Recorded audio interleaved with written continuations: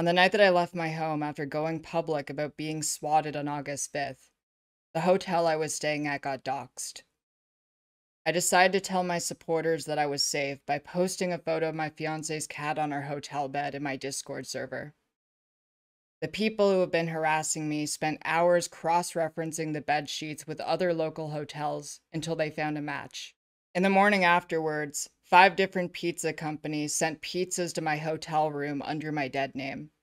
Obviously, it isn't the pizzas that are the problem, but it's the threat that they make. Recently, Keffals, the Twitch streamer, has been on a movement to cancel Kiwifarms. They've been tweeting about them non-stop, trying to get Cloudflare to drop them effectively and making Kiwifarms actually trend for a couple days, a few days here and there. It looks like they're not going to stop, and Keffals has apparently received overwhelming support for this. The response to what happened to me has been overwhelming. There's been a tremendous outpouring of support, and news of what happened to me went international. Despite how much I've gone through, seeing all of that support made me feel significantly less alone during one of the most stressful periods in my entire life. In fact, so much support that even gutter trash like Ethan Ralph is trying to get into contact with them. That's why I need every single person who has watched this video to share the video and to spread the word. We can only fight back if we make this both a national and an international discussion.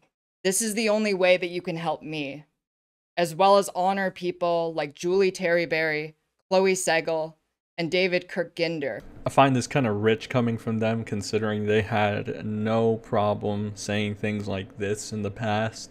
Obviously not caring for the well-being of others, at least not somebody that they dislike.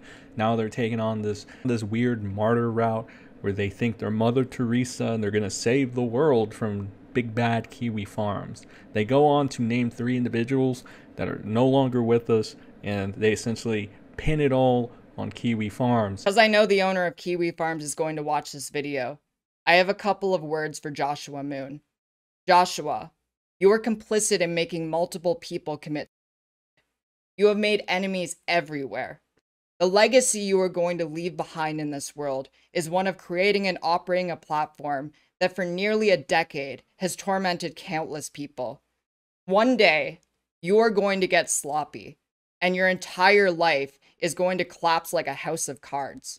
And when that day comes, no one will be there to help you. Don't support Keffals. Don't buy their fake sob story. Don't let them brainwash you into thinking that, you know, they're doing this for a righteous cause and that it's because they care about you. That's not the case. For a more in-depth analysis of basically debunking their bullshit, I've gone over certain things regarding them in some live streams I've done. So I will put those up on cards for you guys to check out. Hell, I might even make a playlist and go check that out. I feel like this is going to be something we're going to be covering a lot more in the future as well, just because Keffals seems like a very unsavory,